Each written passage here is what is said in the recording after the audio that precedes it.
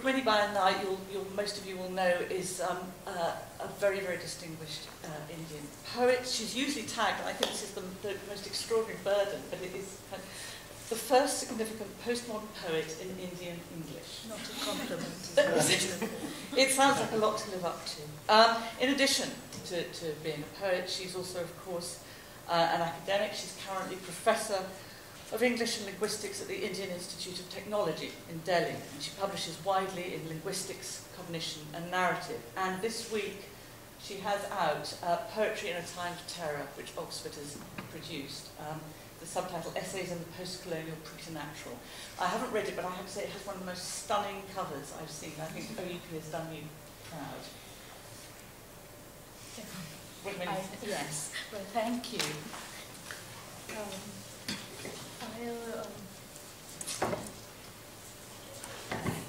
It's hard for me to intervene in this debate, partly because I come from a country where there are no creative writing courses, so in some ways we are speculating about one, and I'm not sure that I'll be able to directly address many of the questions that the Chair has just raised, but I will try to locate myself and shift the geographical ground from the, in India, because English is the medium of instruction, we have very often been voyeurs listening in to a very active conversation between America and England, and of course, but sometimes voyeurs have to, in Chris's immortal words, expose themselves. And that is what I'm going to try and do by locating myself in a completely different terrain in the next 5 minutes and raising the sorts of questions which occur to us in India, some of them. And I'd like to begin with this little booklet and 2 illustrations.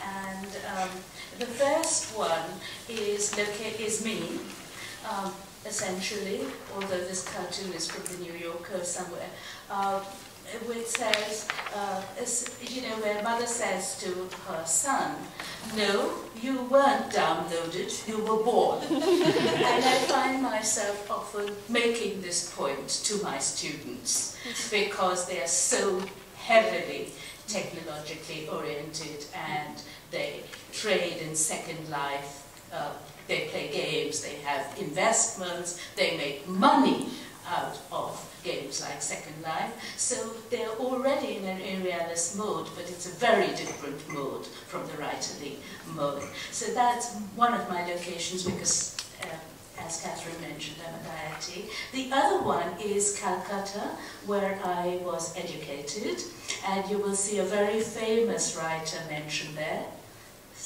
Shakespeare, and Sarony, which is road, and then you see Park Street, and you see the police station, and a bookstore above it.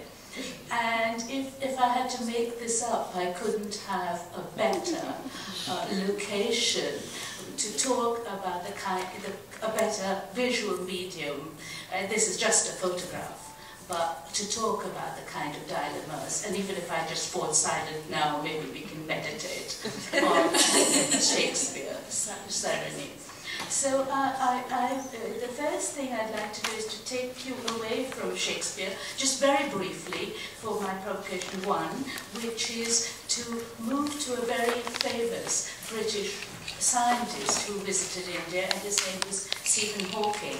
And when Hawking came to India, I was listening to debates which he had, where he was talking about the end of physics in universities, because in 20 years' time the major questions in physics would have been answered, and then physics would become redundant.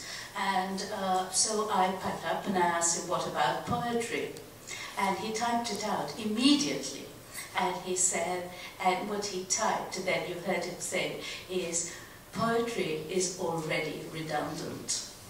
And I think in this thesis about the redundancy of poetry, the excess of poetry, we have lessons to ask about whether we should have creative writing courses in as perhaps redundant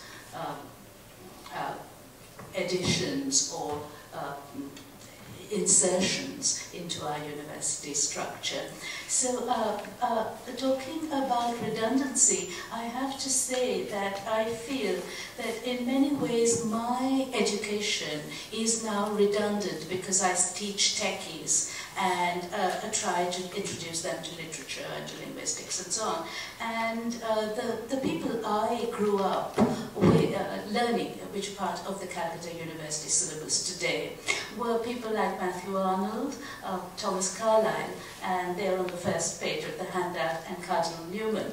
And they're interesting because Carlyle said the true university of our days is a collection of books. And in saying that, he said that the rise of the printing press had produced a new kind of hero in academia, the hero as a man of letters.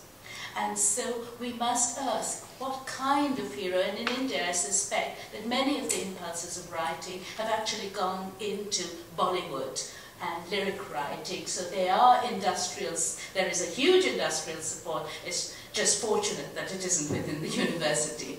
So we have to ask, what kind of hero is the man of letters today? If the man of letters or the person of letters. And his selection is important because he has Rousseau and Johnson and Burns. And the other kind of person I read on the idea of the university was Newman, who said that the university cannot be a place for moral instruction because where would literature and science be then in a university? And it could not be a place for, he said, for what's the other thing? Yeah, he said it cannot be just for the advancement of knowledge, because then where would there be students in a university? So he wanted to get an idea of the university which was all about teaching. And that is interesting to me, that what was central for him. And today, these were the texts I came into university with, so it's strange that I have to recycle them now for our students. I wanted to talk briefly about not only the kind of teaching you might have in universities for creative writing, but also the types of models of universities which we have. One, the first model is the standard issue modern university, which is universal, but by the same token, coercive, and it grants degrees. It is an imprimatur granting body, but it's also inhuman because it's a machine. And then you have a quote from Lyotard there.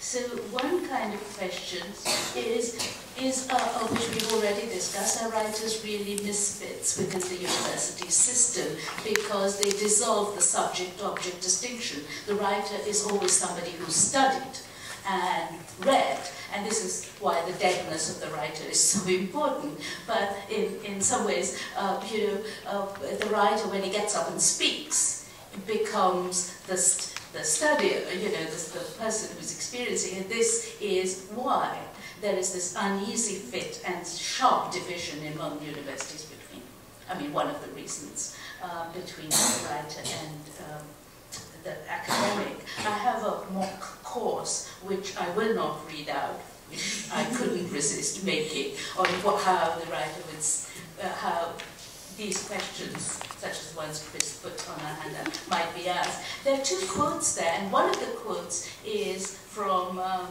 Socrates, but the other one is from Salman Rushdie, who says the writer's job is to provoke.